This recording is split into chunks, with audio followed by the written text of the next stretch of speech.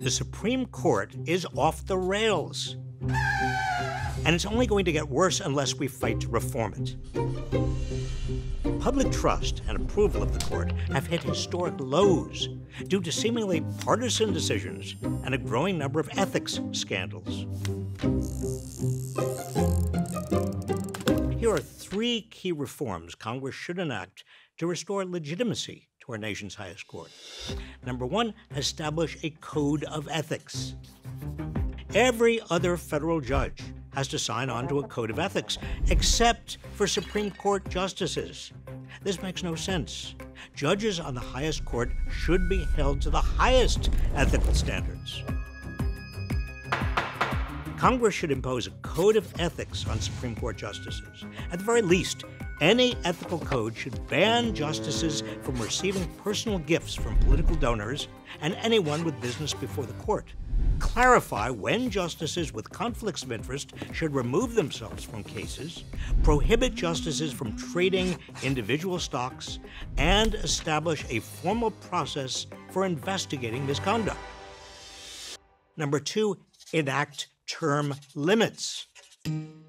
Article 3 of the Constitution says judges may hold their office during good behavior, but it does not explicitly give Supreme Court justices lifetime tenure on the highest court, even though that's become the norm.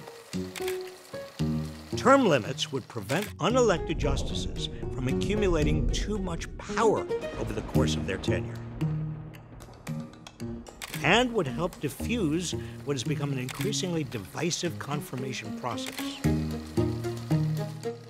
Congress should limit Supreme Court terms to 18 years, after which justices move to lower courts. Number three, expand the court. The Constitution does not limit the Supreme Court to 9 justices. In fact, Congress has changed the size of the court 7 times. It should do so again in order to remedy the extreme imbalance of today's Supreme Court. Now, some may decry this as radical court packing. That's pure rubbish. The real court packing occurred when Senate Republicans refused to even consider a Democratic nominee to the Supreme Court on the fake pretext that it was too close to the 2016 election, but then confirmed a Republican nominee just days before the 2020 election. Rather than allow Republicans to continue exploiting the system, expanding the Supreme Court would actually unpack the court. This isn't radical. It's essential. Now, I'm not going to sugarcoat this. Making these reforms happen won't be easy. We're up against big, moneyed interests who will fight to keep their control of the nation's most important court.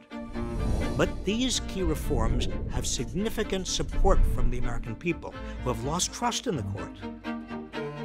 The Supreme Court has no real power to enforce its judgments. It has no army. It has no control over spending. Its power comes from only one source: the trust of the people.